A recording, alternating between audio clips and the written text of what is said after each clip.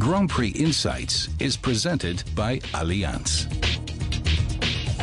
It looks pretty awkward, but this is a safety device. It's called HANS, and it protects my head and neck in an accident. It was only introduced into F1 9 years ago, and does a similar job to the airbag you have in your car. In the beginning, it was too big to be worn in single-seaters. In cooperation with Mercedes-Benz, a more suitable version was developed in 1997. It has been mandatory in F1 since 2003. It's basically a shoulder bracing, made of carbon fibre, so it's very light, about 200 grams, and each device has to be personally designed around the driver.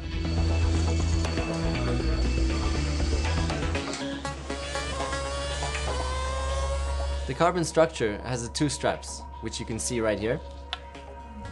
They have to be attached to the helmet. In an accident, the HANS device has made a massive step in reducing neck injuries for us.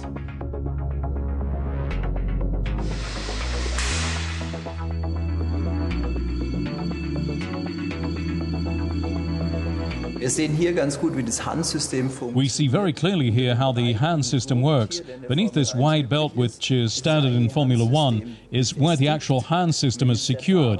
And if due to the enormous force of a head-on crash, the driver's head comes forward, you can see here that this belt stops it going too far forward and thus relieves the strain on the neck muscles and also on the driver's spine. Aber auch die Wirbelsäule des Fahrers. This is a human neck.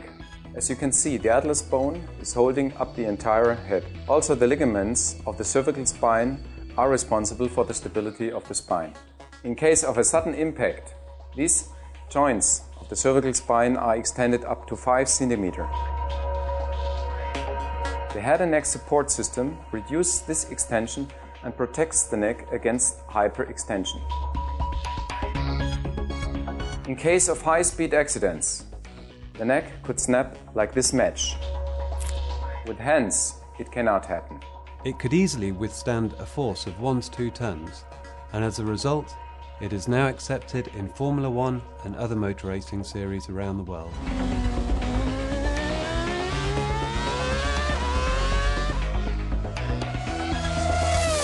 And you want to know something incredible?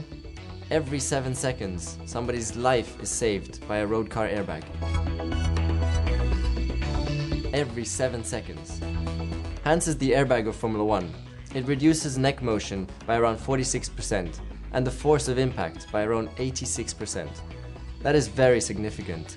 In fact, it's probably the one safety change in recent years that has most dramatically reduced driver injuries.